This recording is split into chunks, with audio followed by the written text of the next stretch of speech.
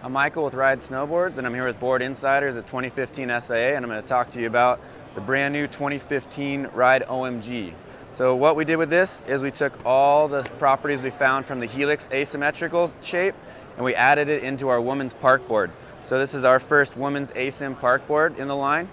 We've got a deeper heel side cut to help you with leverage on your heel side turn, help engage and exit the turn a lot easier. Just gives you a little bit more effortless heel side control. And we tested this out with Hannah Beeman and a few of our other in-house test riders to really dial in that asym offset to make sure that it was women specific and it was tuned to the way that the girls needed it to be.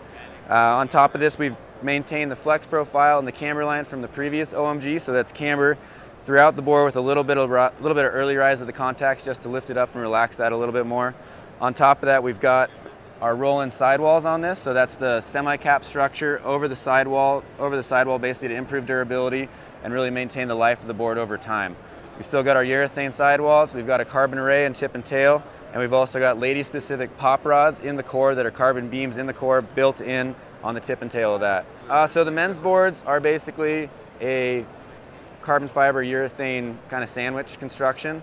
On the ladies board we have that taper down towards the tips, so it's a little bit of a softer feeling through the end. It just kind of relaxes a little bit more, like makes it less twitchy and helps the girls kind of adjust to it easier. So it's a little bit easier flexing basically. We've also got a really cool donut graphic for this year, and we're not sorry. For the latest snowboard reviews, check out boardinsiders.com.